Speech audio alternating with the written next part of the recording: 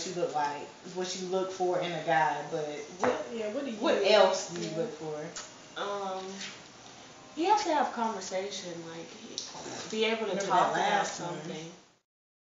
Who? One of them, but she don't. We X'd him out real quick. Go ahead. He has to smell good. I love guys that smell good. He has to dress nice. I like nice dressers. Nice. If you what is a nice dresser? Because we had like I don't like when pants hang off boys, but I don't like that. Like have your pants pulled up. Somebody who loves their family and their mother. Good question. Somebody you gotta be in school. You have to be in school. Somebody who's laid back, like I don't have to go out all the time. We could just stay in the room, play. I don't play video games a lot, but like I can learn, and I'm willing to. Like somebody who had the patience to teach me how to play Call of Duty and order pizza, like somebody like that. I don't want. Like we don't have to always be out and doing stuff. Somebody laid back. Somebody who's open. I'm sorry. One point. Somebody who's open. Nice side of Charlotte, but they haven't seen another video. Somebody who's open to new things. Like I like the High Museum or go to Piedmont Park and walk around. Like so you I don't want to always have to.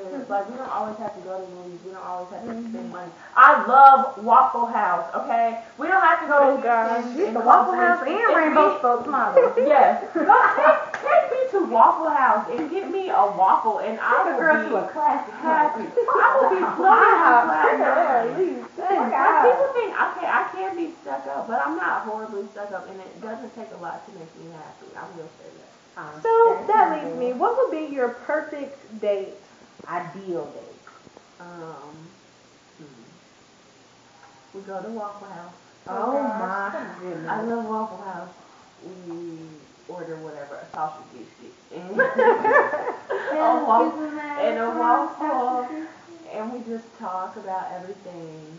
Then Six Flags. Oh my God. And you said you didn't want to go anywhere expensive. I know that's expensive. They're gonna have a day to Six Flags. Waffle House. Actually, we go to Waffle House after Six Flags because I don't want to be vomiting waffles. You vomited when you walk out of Waffle House.